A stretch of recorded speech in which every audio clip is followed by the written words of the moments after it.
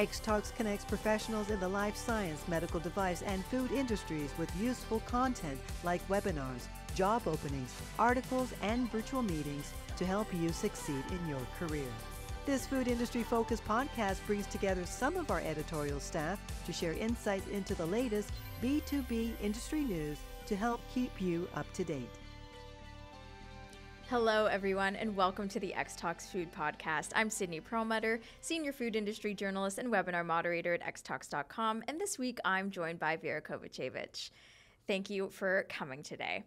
All right, so I'm going to start us off with a very interesting story about some new ways that are being researched into to extend the shelf life of meat. So the food industry is sort of slowly moving away from chemical preservatives like nitrites in meats due to health concerns. And this has prompted researchers both in Spain and in the US to explore yeast and nitric oxide, or NO, respectively, as neutral preservatives to extend meat shelf life. So in terms of the current methods like nitrites, in 2015, the WHO, or the World Health Organization, classified processed meat as carcinogenic due to nitrites forming cancer-causing chemicals during curing. And now the EU recently tightened regulations on nitrites and nitrates in foods, including meats, fish, and cheese. And then studies also link nitrite additives to an increased risk of type 2 diabetes, prompting the search for safer curing methods. So I'll start off with the study in Spain. So scientists there found a safer nitrate alternative in yeast, found naturally in pork loin. So this yeast could help reduce the use of nitrites and salt while preserving meat quality. So just a little bit more about this study. This began over a decade ago. Professor Jose Ramos and his team at the University of Cordoba began researching yeast in pork loin, and they isolated yeasts that developed during the meat's maturation. Their findings revealed these microorganisms influence the final product's characteristics. So the team tested the yeast preservative capabilities by conducting a volatile compound inhibition assay. And these results showed mold inhibition rates exceeding 75% in all conditions. And this finding supports the yeast's potential as a preservative in cured meats. So to verify the yeast's effectiveness, researchers inoculated Iberian pork loins from this meat producer in southern Spain that I won't try to pronounce. They followed International Organization for Standardization, or ISO standards, for food quality and microbiology, but the taste did not fully meet the market expectations. So specialized panelists and regular consumers noted a loss of sensory quality despite acknowledging the product was overall good. Taste obviously remains a critical factor for meat products, so researchers observed that while they preserved the pork loin's characteristics and extended its shelf life, improving taste is essential. So the team is now working with another yeast strains to enhance the flavor while maintaining food safety and extending meat shelf life. So yeah, I think they made a good point in this. Like, it's great that it extended the shelf life, but if there's a loss in taste that is noticeable, it may not be worth it. I wonder if there is anything they can do, like while keeping the same preservative method, because it clearly impacts the taste. Like, how are you going to get the taste back? Maybe you use less of it, less of the yeast? Yeah, maybe either less of it, or they're obviously trying with a different strain of yeast now, because I can imagine, yeast impacting the taste. Because yeast itself is like a pretty powerful, taste. Yeah. But I think it's really important. Like, I think why they're doing this in the first place is because obviously we know that meat is very prone to spoilage, especially during periods of like transportation and, when the refrigeration may not be as consistent. Yeah. So I think this is awesome. And the study in the U.S. is using slightly different methods, so I'll get into that now. So this study going on is at Texas A&M University, and their researchers are developing a method to cure meats without nitrates, obviously. And this one is funded by the USDA's Agriculture and Food Research Initiative, or the AFRA. So many processors currently use vegetable powder from celery, actually, which is a natural nitrite source, to cure meats. However, as you can imagine, these products often have a detectable vegetable taste, making them less favorable than traditional cured meats. So Dr. Wes Osborne, he's the Associate Professor of Meat Science at Texas A&M. He's exploring a method to generate NO and residual nitrite without adding natural or synthetic nitrites. So his method involves adding L-arginine to meats, which activates the nitric oxide synthase, or NOS, enzyme, converting the L-arginine to NO and L-citrulline. So NO gives cured meats their pink color and forms nitrite, acting as an antioxidant and antimicrobial to enhance meat shelf life. So the feasibility of the process must be validated across various meat products under different conditions. And Dr. Osborne is developing a prototype amino acid cured ham to undergo manufacturing analysis for color, sensory factors, texture, and shelf life, and variables like arginine concentration, meat pH, temperature, and time will be adjusted to optimize NO generation. So this research is currently in its second phase and will move to pilot plant production. And this innovative approach could revolutionize meat curing, ensuring safer and long-lasting meat products. So a bit of a different method that they're going for. With all of that, I mean, what are your thoughts on both of these methods? Yeah, well, I personally think like the first one has a more unique approach because they're using a totally new method of like avoiding the nitrite residual or production at all. So they're using the yeast method, right?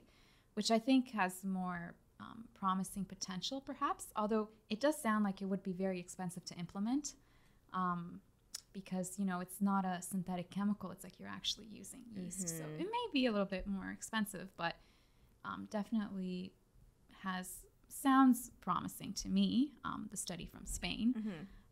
But Sydney, while you were talking, I was really mostly thinking about like what are the processed meats that use these chemical, like synthetic compounds? It's the nitrites you were talking about. Like I mostly imagine cold cuts, but maybe there's more.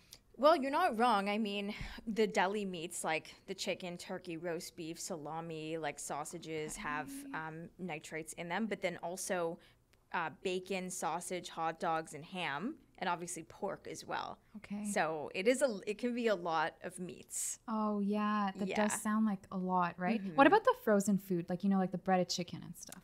Oh, that's a good question. Chicken doesn't seem to be part of this whole nitrite what about family. The breaded fish?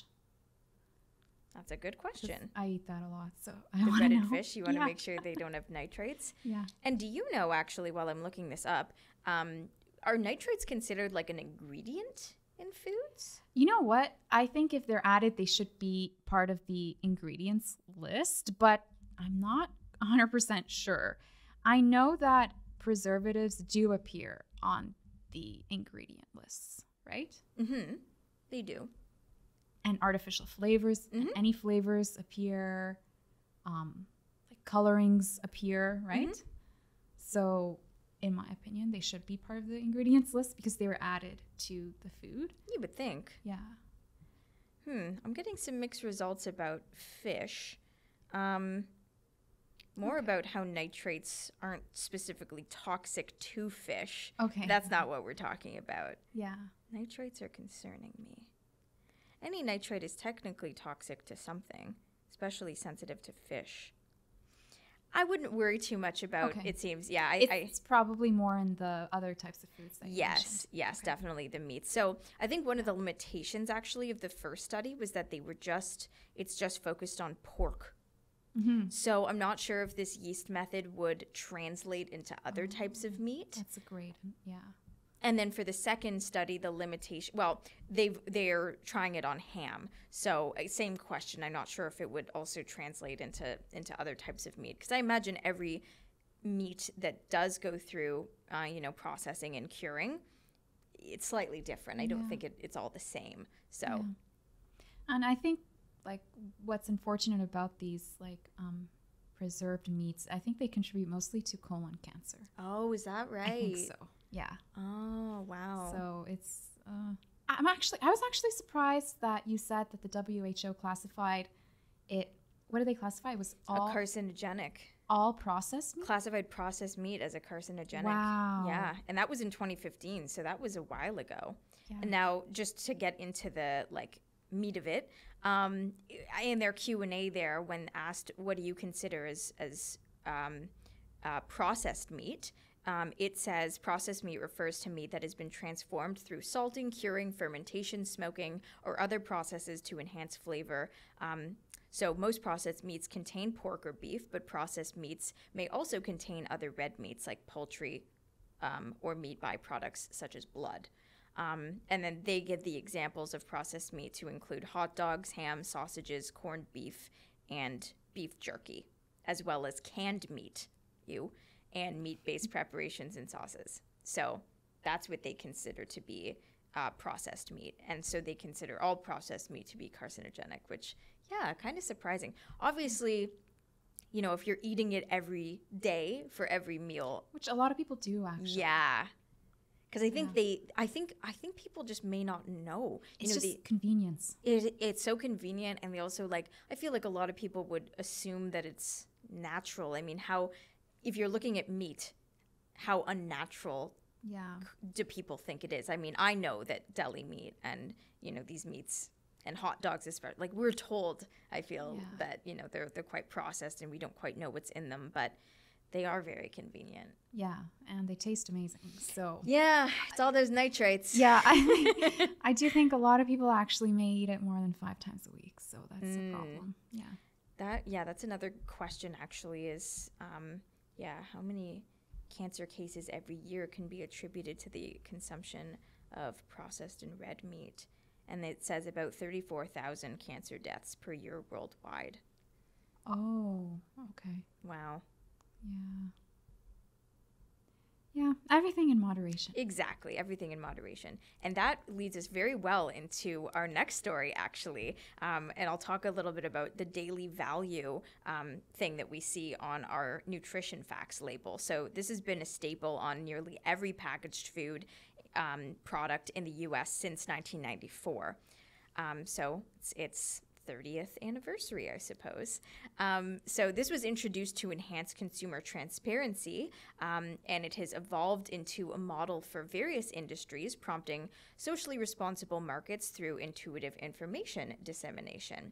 So the history and implementation of the nutrition facts label are more complex, though, than they appear. So the Nutrition Facts label was mandated by the Nutrition Labeling and Education Act of 1990, and this legislation was introduced to address the increasing prevalence of chronic illnesses associated with unhealthy diets. So in 1993, the FDA rolled out the Nutrition Facts panel as a tool to empower consumers to make healthier dietary choices, and the primary goal was to provide clear nutritional information, but the label also embodies numerous political and technical compromises. So specifically for daily value, it is the percent daily value, or percent DV, that we see, and it's typically the first thing that we see on the nutrition facts. So the daily value percentage on the label originates from various sources reflecting diverse public health targets, and it's the recommended values for micronutrients such as vitamins are derived from the Recommended Dietary Allowances, or RDA, that's set by the National Academies of Sciences, Engineering, and Medicine. So these values focus on preventing undernourishment by meeting minimum nutritional needs. And conversely, daily values for macronutrients like carbs, fats, and proteins are based on the USDA's dietary guidelines. So these values emphasize the negative nutrition, so to speak, encouraging maximum intake levels to prevent overeating and related health issues. So the daily values for micronutrients represent minimum intake goals, while those for macronutrients signify maximum limits to avoid health problems. So in terms of, the timing of when this was introduced, to me, it only being 30 years old kind of surprised me. Did you ever think about, what was there an equivalent beforehand? Yeah, actually, no, I never thought about that. What did you think about the age of it? Wasn't there. Yeah. I was actually, wait, you were surprised that it's so young. Oh, really? Yeah, you're surprised it's so old? Yeah. Ah. Yeah, because I thought maybe they would implement this in the 2000s or something, once we have better science to measure all these things and calories and all of that stuff, and daily value of different micro and macronutrients. It sounds like something that would have been started in the 2000s, not in the 90s. I think I just assume, since it's been in my life for my entire lifespan, that it's been around forever. Oh, I don't know. okay. I definitely agree that, it does seem like, in this scheme of, the food industry, it does seem like a relatively new thing, and it is. But I just can't imagine a packaged food without it. Without it? Yeah. Oh, okay. Because, they introduced it to, for consumers to be a little bit more empowered about their choices. And I would be probably eating a lot less healthy if I didn't know, if I didn't know what was in these foods, right? Yeah, like that's true. Or I would be completely underestimating the amount of calories in something Yeah. So it is like very, very, very helpful to consumers, especially those who need to watch, who have specific health issues, right? Like they need to watch their sodium intake or their potassium intake if they have